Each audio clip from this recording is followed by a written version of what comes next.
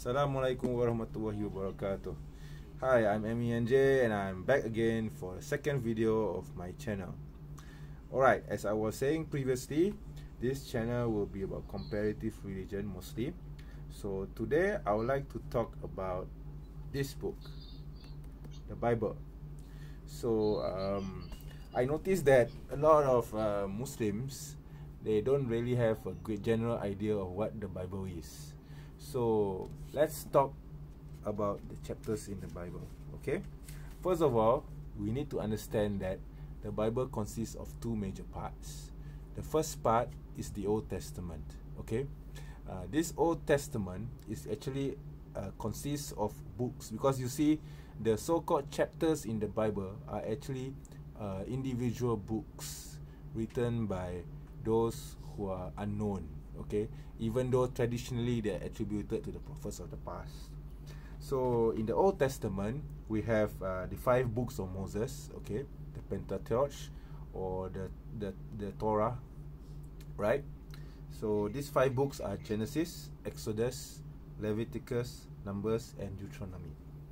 And then we have the second set of writings, okay, generally known as the historical, the history of the Jewish prophets of the past.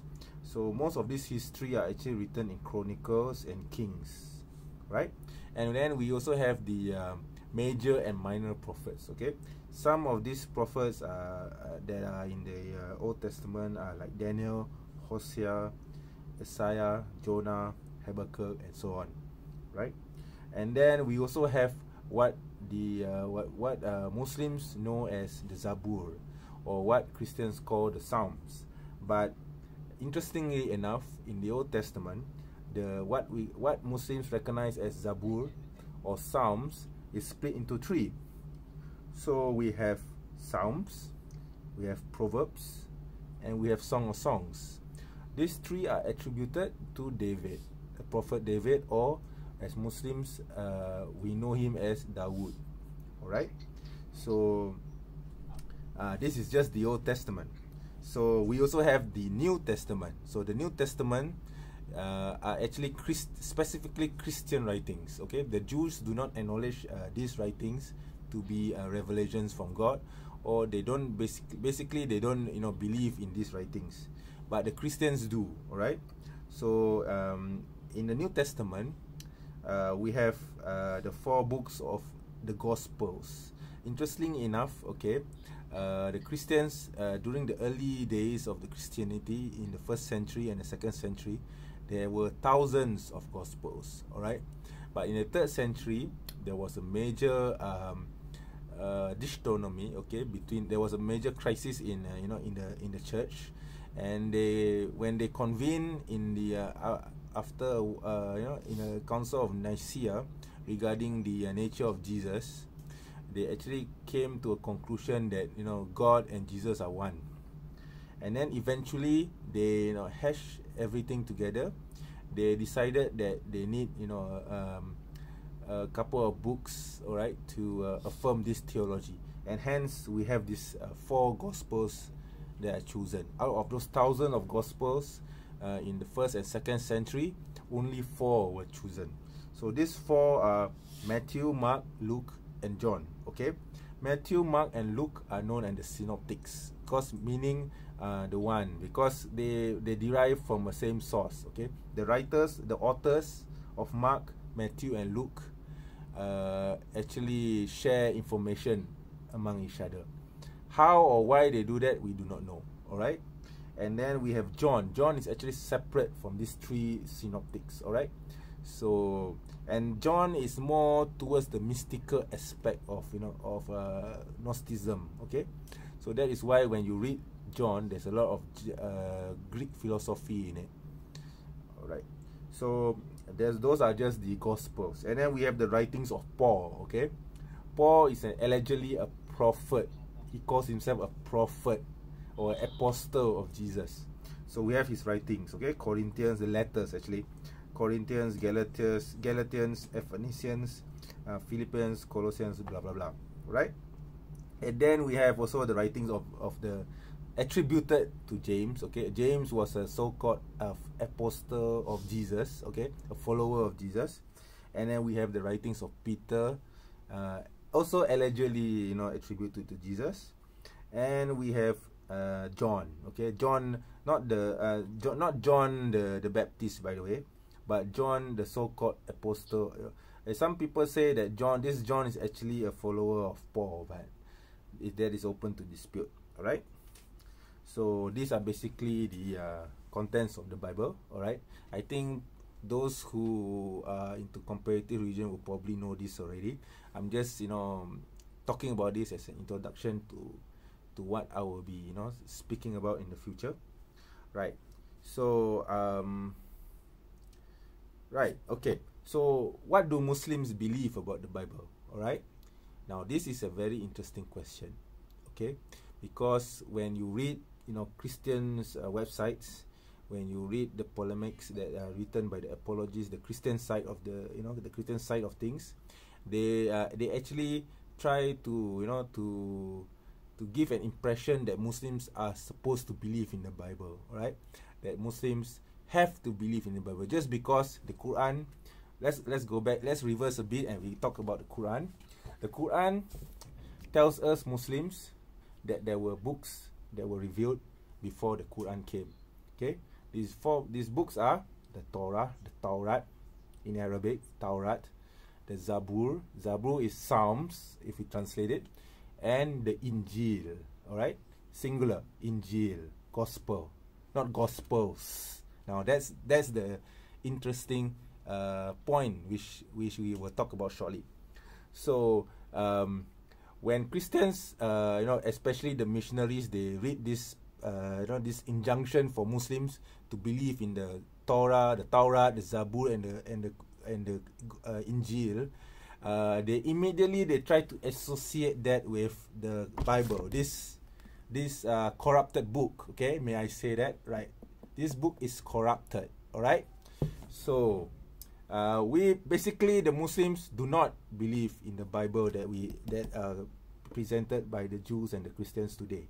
We do not at all believe that the Tawrat, the Zabur, and the Injil are pure and unadulterated, as is the Quran.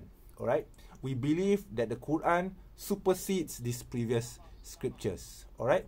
We believe that the Quran is a criterion, a muhaimin over past scriptures. Meaning that even though, let's assume for 1 second or 2 seconds that the Tawrat, the Zabur, and the Injil are really preserved, all right, are really truly preserved with no changes or whatsoever, they are still obsolete because the Quran supersedes it. Okay, meaning even though, let's assume that this Bible is 100% true and there's no alteration or whatsoever, all right, we still believe in the Quran first and foremost. We will not take this so-called Bible as our holy book. So if no matter how many times the Christians try to twist this, it is still not going to change the mind of the Muslims, right?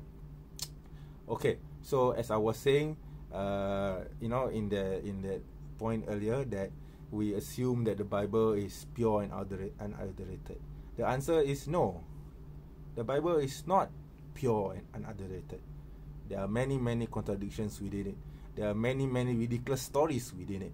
Okay, take for example the story of Lot. Okay, Lot is whom we call Nabi Lot. Okay, Lut. He was sent to his people to prevent them from doing homosexual activities. But in the end, the people disobeyed him, and God sent punishment upon them. And the Quran stressed many times that Lut was a very honorable man. He was an honest man, and he was always exhorting his people to seek God and to repent from their sins. But in this Bible, in this corrupted Bible, we have a story whereby the daughters of Lot actually seduced their father to sleep with them. And because of that sexual act, okay, that incest, may I say that incestuous activity, both of them got pregnant. Okay, now that is a very horrible thing to say about a prophet of God, right? For me, I find that story a very disgusting thing to attribute to something so called holy.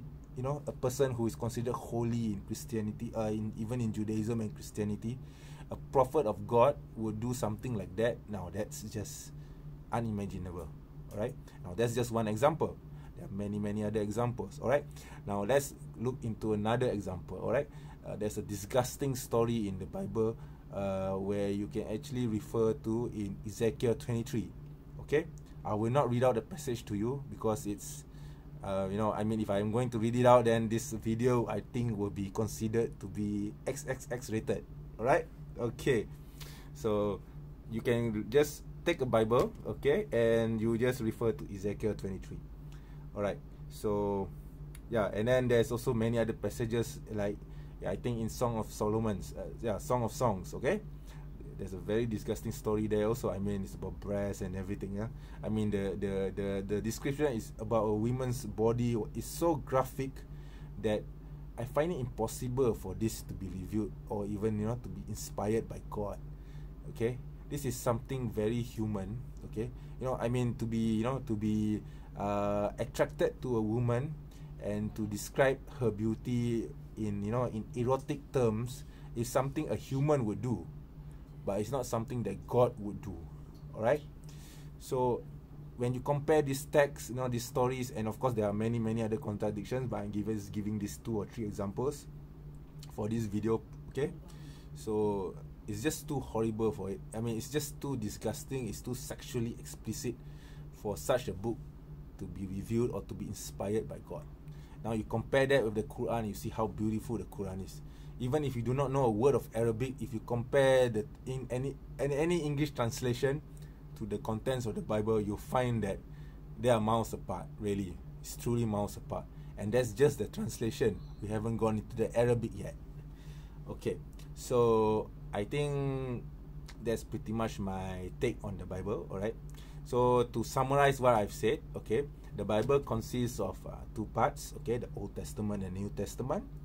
And Muslims do believe in the Torah, the Gospel, and the Zabur, okay, or we go and say in Arabic is the Tawrat, the Zabur, and the Injeel, all right, previous scriptures.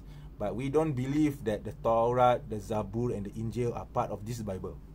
Okay, there may be contents from these original books which are in this Bible, but it is not that content, that pure unadulterated content. That is a very key point. Okay, so when Muslims read the verse where we affirm that the Zabur, the Tawrat, and the Injeel are from God, yes, we do affirm, where we will never ever refer that to as the Bible. Okay, the Bible is not the Torah, the Zabur, and the Injeel. The Zabur and the Torah and the Injeel are not the Bible. Okay, so I think that's all we have today. So thank you for listening to me. If you like my video, you do give a thumbs up. If you don't like my video, you dislike it. If you think that I'm giving useful information, please subscribe. Okay, the button is down there below. I hope to see you again in the next video, inshallah. Assalamualaikum warahmatullahi wabarakatuh.